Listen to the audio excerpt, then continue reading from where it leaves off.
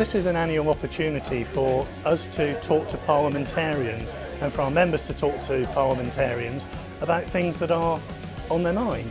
And we're taking the opportunity this year, in an election year, to actually launch the ICAEW's manifesto.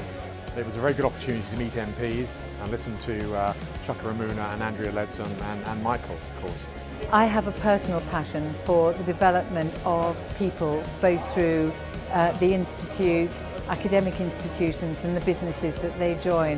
And I've seen that sometimes those linkages aren't very strong. So I was talking with MPs as to how we might strengthen them. I want to know that MPs take seriously the problem of skill shortages and bringing forward youngsters who are getting a tough time at the moment. And the Institute's doing a good job. I want to know, MPs to know that the good job that we are doing. In terms of the long-term structural reforms we need to make to our economy, whether it's on finance, whether it is on decentralisation or business support, there is a lot of common ground between us and the ICAEW. This evening's been great, being able to see Parliament and mixing with such a diverse group of accountants and parliamentarians. What a privilege.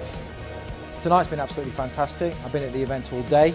Opportunity to network with other ICAEW members. We've had some really interesting presentations and I'm really proud and privileged to be here.